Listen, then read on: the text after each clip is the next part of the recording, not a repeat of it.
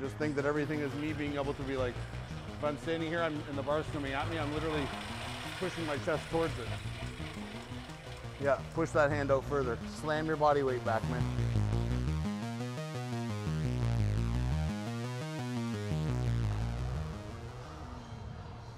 Just everything is, I think everything is you falling away. So I'm falling back as I press and I'm extending my hands to get full extension, right? So I don't end up here. If I just push my arms out, I'm rocking back and driving through. Yeah. So think that when you do that again on air, do what you just did. Yeah. Think that this is stiffer. So when it falls into me, and I walk forward, I'm gonna rock back with that power out of here.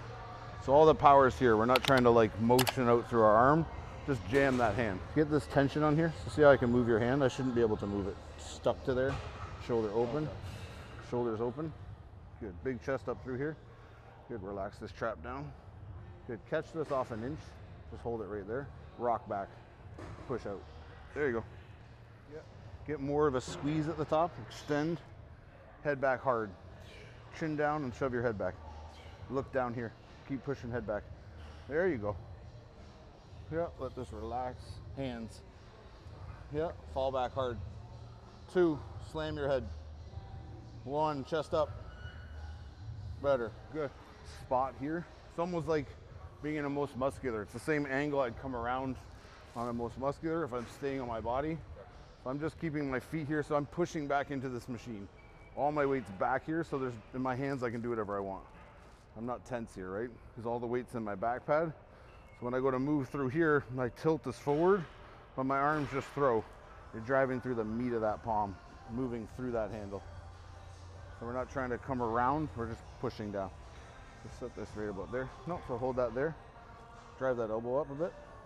See how that relaxes there? Feel the pull here on the outer. Relax down a bit. Just rock up a bit when you throw. Yep. So literally lift up a bit. Yep, slow out of here. Lift up, squeeze, yep. Head up, lift up. Yep, so head down, head back. There you go, squeeze through. Get above your hands. Hit that elbow low. There you go. Hands slow, lift up, squeeze back. Especially when you're so strong up top, to relax in the negative, because you want to it's like, just let it sit where it wants to be, right? You can hold the weight, no problem. So think if I'm here and I'm set, I don't want to be up here, I want to be rolled. So I want to push those shoulders down and lock in and extend that palm to the mirror. Like I don't want to half get it there and let it fall. I'm trying to drive that thing out. Yeah, that grip that you have is fine. Just right there open. Imagine if I opened your hand, it would be like you're saying stop. So I'm stacked underneath that feeling. Good, chest up. Really arch up tall right now. Relax here. So start this a little head step on that. Yeah, step on it hard. So start it there and roll this shoulder under here. So this arch is already happening here. So when you take off, let it hold it there as it comes off. Let it drop into you so you drop down a bit and lift up. Scoop that whole pec. Yeah, push that hand out further. Slam your body weight back, man. Yeah, relax here. Up higher, rock, extend hard. Learn different techniques. Learn, truthfully, how to just get everything into the correct positioning. I mean, everything feels different. You know, so many cues, how to move here. It's different. Cues are really great. Definitely feel it in a way that I never have. That's what's gonna help me. I'm activating it in a better way. I'm activating it a lot better than I have. So the results are gonna happen. You're gonna be blinded by the sun on this, but literally in your eyes. It's all good. When you lay back, it's like, so you're gonna tuck here. I see you incline a lot higher than this, but I want you to think on your incline that this is gonna allow for shoulder retraction. Okay. When you incline, your incline is very like here, out of here, whereas now we want you to be more here. Okay. Pinned and throwing. So I'm catching and I'm throwing. I'm not trying to pull a bar into me and press over top of it. You immediately want to bring this flat. That needs projection here, right? So I need all this up. as high as it'll go, push up against my hand, take the bar off, just unhook it and hold it right there. Yep, that wrist flat. Tuck into lat now. So keep these shoulders pressed down into the body. Lift this chest up to the bar. Yeah, keep lifting it, keep lifting it, keep lifting it. Fall back and press. Yeah, keep that chest rib cage up high. Fall back and press.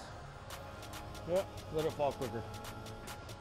Yeah, so just think this is gonna put you in the right spot when you lay back. Your kickback is good on your incline. It's always just steep as hell. So you're being here and you're kind of just flexing around. So you're getting pec when you do your incline. This is obviously flat. But you're kind of getting this like the good drop and then you're getting this squeeze through my pec. But even still, when you do that, your shoulder is overshadowing your pec because your shoulder is doing more of the press, right? So we want to be here more on this flat, which is going to make it awkward for you. I want to be elbows in to my side and arched as tall as I can. So my wrist is flat, my elbows are tucked in. So when I lay back, I can be here all day in this arch. As soon as I open up those elbows, I tuck in. So my chest went up massively in between my dumbbells. So my chest is higher than my shoulders lower than my pec right now. This is like a straight barbell across my chest, right? So when I go to move, my head's floating. I'm just rocking in arms, pushing. So I'm catching in here again, pushing. So I'm opening elbow, relax shoulders, drive up through with palm. So all my weight's falling back into the bench. Try like 50s, right about there. So you're like getting up tall, so chest up to lock into this arch, elbow in, wrist in. Good, keep that real tight to you, heads down. Roll back in that arch, keep those elbows in. As soon as you open them up, just there, head's floating. Feel that shoulder relax there, flat, lumbo, both sides, don't angle. Push that head back, fall away. Yep, don't overpower, tuck into here, palm. Yep, keep those shoulders tucked down into that body. Yep, squeeze to the middle like you normally do. Yep. Yep, drive that chest up, relax. Yeah, give me a pause at the bottom, palm. Yeah, pause, palm, head back. Yeah. Squeeze into lats, tight, press. Back. Expand, settle, fire. Yeah, bury that chin, don't look up. See your chest come together, fall behind it. Better, expand, push my finger up. Fall. Yeah, 2. When we actually learn the correct cues, the correct way to actually do it, it's different. See what we're doing now? I mean, I've done 4 plates on incline. This right here, when I keep my shoulders pinned down, and I'm not using my shoulders to, I'm not just using brute force to push that weight up. It's a huge difference. Like Mike has me feeling weak over here, but looking pumped though. Feeling weak, but crazy pumped. So it's a good trade-off. Open up the chest now. Fire. Pet, you're strong. Let's go. Remember, meet that bar. Lift that chest. Press. Yeah. Fall back hard. Use that bench. Fall back. 1, I got you. Fall back. Good. Stay there. Good. What I want you to do is take a little wider right now. Bring it down. When it gets to the bottom, rest it there in that open chest. So hold that tension, but rest on your chest. Extend. So lock your arm out right now. See how that shoulder can sink now? Yep. Hold that tension. Pop to me. Little pops. Drop. Keep going. Keep popping it. Keep popping it hard. 2 more. 1 more. Good. Lock out. No, hold it there. I got you. Relax.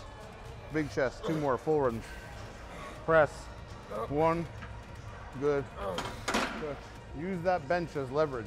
Don't think you're just stuck being able to just use your arms. Boom. Fucking fire. Like if there's nothing in my hand and I have 4 plates on the bench, my literally the power with which I'm pushing out would send me fucking that way.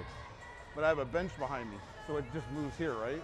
And I'm rocking through out of things. Same thing with a dumbbell. When you get tired, you're in the right spot, just fall. Just launch that hand out, right? Let that palm hold that. Squeeze the back, fall back. Yeah, flex into that back. Extend, don't short arm me. Extend the dumbbell. There you go. Smooth. Yeah. Better. Yeah. Feel that stretch. Relax that elbow. Go. Rock. There you go. Squeeze up. Don't try and overpower it. Yep. Palm. There you go, man. Shove the palm to the ceiling. Slam your head back. It's like a mind fuck right now. What's the thing too, like with him, he's had other good people coaching him and he's done a good job of lifting himself. He has it in him to lift these weights and look at the size of them, right? So it's not like, oh, what you're doing before is wrong. There's nothing wrong with it. No one's saying like, oh, however you trained before is garbage. This is the way. It's like, no, this is just another way. And it's like helping you hyper focus on your chest is already good. Now we're just like, let's really see if we can like, we're not shooting shit with a shotgun anymore and just blowing things away. We're trying to like literally sniper your chest. We're not trying to hit everything. Whereas like your style before might have been just like power based and just move that weight. And there's nothing wrong with that. I used to lift like that too. But it's like as you get better and better, and you start to understand like, okay, like my arms are good.